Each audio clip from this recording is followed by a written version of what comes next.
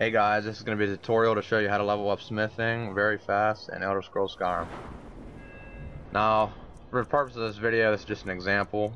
I'm already level 100, so you won't actually see my level going up. But basically, the way to level up your smithing in Skyrim very fast is to make iron daggers using the blacksmith forge. As you see right here. All you need to make an iron dagger is one iron ingot and one leather strip. That is it. And in parentheses, that's how many I currently have. And then if there's a number in front of the required items, that means that's how many you need. There isn't a number in front of it because all you need is one.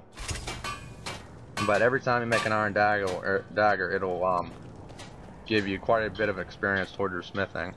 As you level up though, it takes longer. But if you're a low level, like 25, 35, 45, you'll level up pretty fast. And if you have any leather, you can actually turn that leather into leather strips, as you see here. And let's say everyone says you know, one of these merchants, they don't have any iron ingots. He does. I'm just showing you an example here. You can actually buy iron ore and turn that iron ore into iron ingots needed to make iron daggers.